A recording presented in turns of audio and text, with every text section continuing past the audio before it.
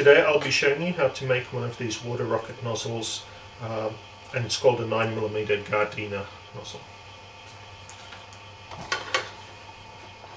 You can buy these garden hose adapters from your local hardware store. The problem is that the thread is different from a standard bottle, so you can't put it on.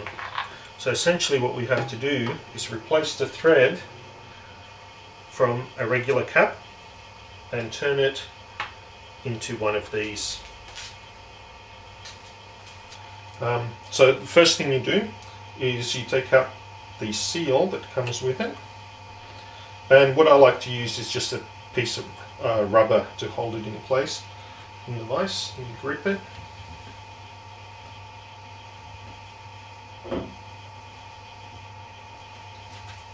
And then you basically cut the thread off with a hacksaw.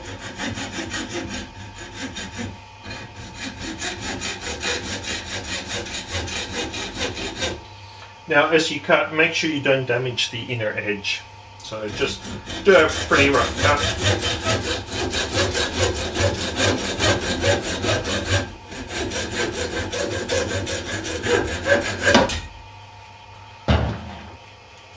Next thing we do is we attach it vertically in the vise and we file it down until it's flat.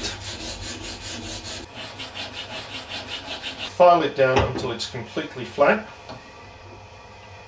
and then we have to trim the outside so it's about the right size. So we'll put it back in the vise. Now you can either do this manually if you don't have a lathe or a drill, and just slowly work your way around the outside, filing it down.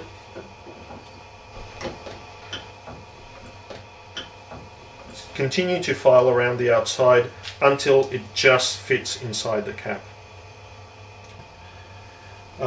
If you don't want to do this by hand, you can get a bolt. This is just an M8 bolt, and I've wrapped enough tape so that the nozzle fits in quite tight, snugly.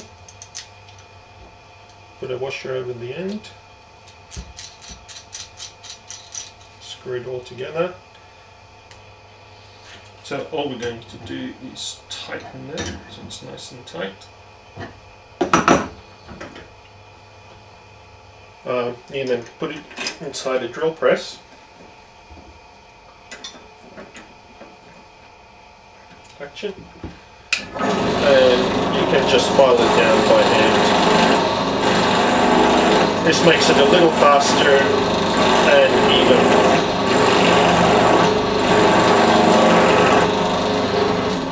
Now what you need to do is stop occasionally and just make sure, take it off and make sure that you don't make it too small inside the lid. So we basically file it all the way down until it just fits inside the lid. So it's nice and snug and it doesn't move around when it's at the bottom. The next thing you want to do is get some sandpaper. Now this one's 800 grit. And really smooth down that face of the nozzle to make it really smooth,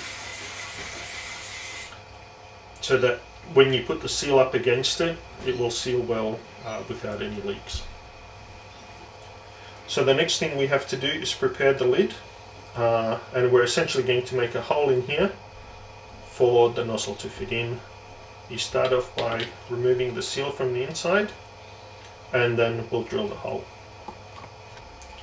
So what we do is, I normally start by drilling little holes somewhere near the middle to drill out a bigger hole, and it's quite easy to do.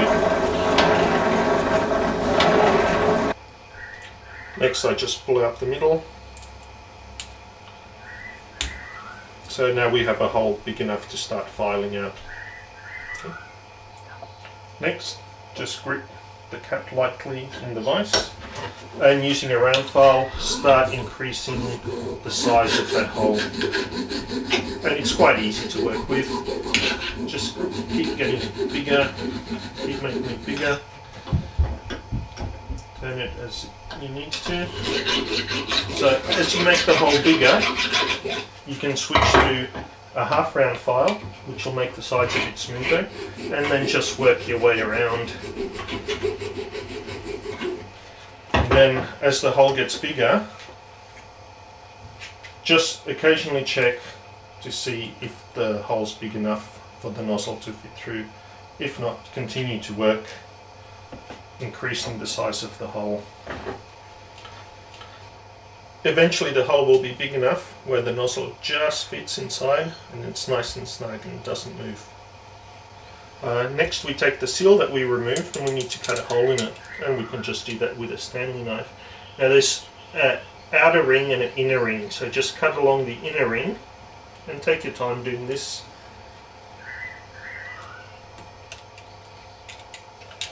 And your seal is now ready. Take your nozzle, place the seal inside the nozzle, and your nozzle's ready for your rocket. Now, one of the problems is a lot of people are reporting is that they can't get these types of lids anymore, the ones with the removable seal. A lot of manufacturers now make lids out of a single piece, and they have an internal flange that does the sealing, and these aren't as easy to convert into nozzles as the ones with the removable seal. The alternative is to go down to your local supermarket and look for cleaning products, and especially these kinds of pump backs for hand lotions and that sort of thing. Luckily the thread is much longer and uninterrupted. There's already a hole in the top of it, and the thread matches standard bottles. Just have a look around, there's plenty, and you may already find one in your home. So essentially what we have to do now is remove the lid from the pump. There's no real easy way of doing that, so you can just grip the pump in the vise and use brute force and cut it just next to the lid in that bracket.